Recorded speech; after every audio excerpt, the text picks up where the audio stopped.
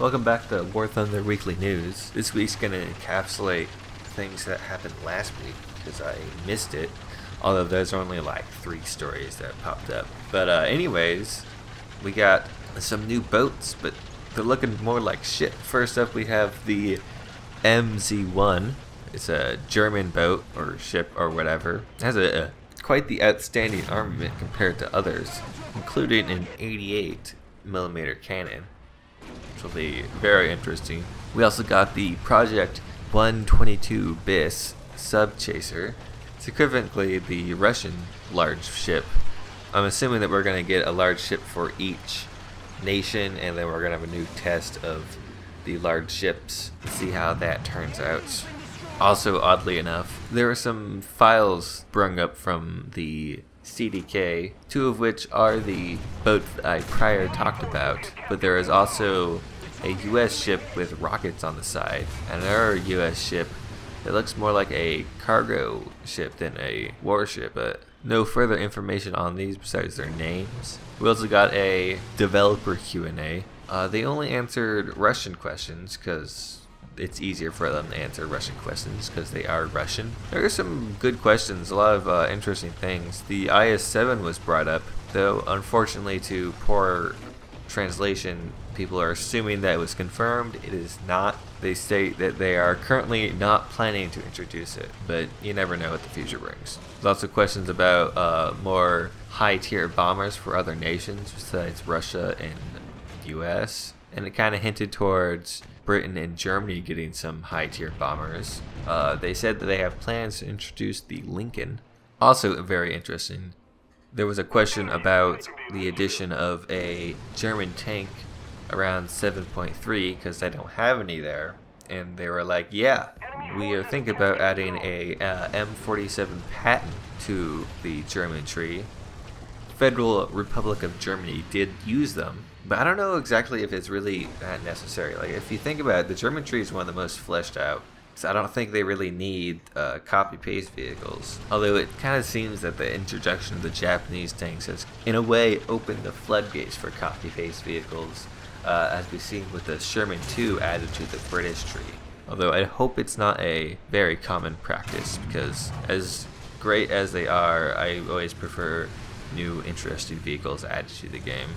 Besides that, there's a lot of other interesting questions. If I go over all of them, this video will be like an hour long, but this link will be in the description. After that, there was some drama about one of the tournaments that Gaijin continuously has going on. I never keep up with the tournaments because I'm lazy and suck at the game. But apparently there was some sort of glitch, and the one team that did benefit from the glitch and the team that didn't benefit from the glitch that should have gotten first place. Both are going to receive the first place title, but one team was not happy about that. I didn't keep up too much with it. There's a bunch of Reddit stuff. I'll put it in the description if you care. Also in the CDK there were some more odd, misplaced perhaps vehicles. A French Hawk 75 and a Chinese biplane. Pretty odd, but I don't know why they keep on making random vehicles that never see the light of day. Speaking of Chinese vehicles, the Chinese tech tree for the China nation got shared on the forums, and it is just a whole lot of other nations' planes. Kind of silly, pretty small, but yeah, nothing special about it really. If they were to introduce a Chinese tree to the rest of the world, not just China, I would hope that they flesh it out a bit more, make it more unique in ways, but I don't know how you could do that. A lot of research would have to be put into it. Besides that, there was a lot of minor updates, like the Type 62 had its BR changed and heat fin stabilized added to it. So I'm not sure they get why they increased it by a whole 1 BR. It went from 5.7 to 6.7, but the only change was the inclusion of a heat fin stabilized, which is around the 2nd tier of the modifications and can get around 300 millimeters of armor.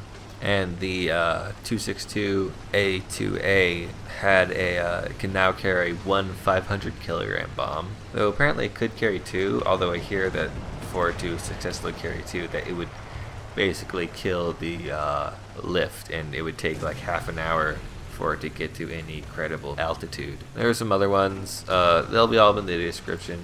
There are some unofficial patches. So thanks for watching. That's about all I got for this week.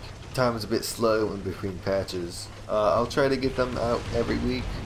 Maybe if sometimes weeks are a bit slow and I might not do one.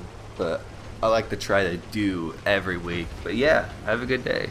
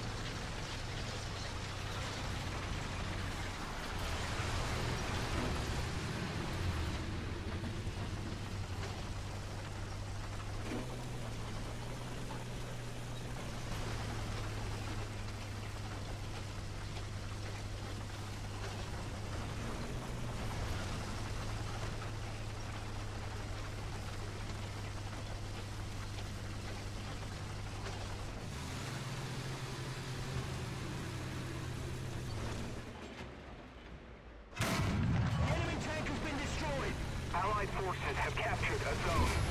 A little more effort and victory will be ours. The gunner's unconscious!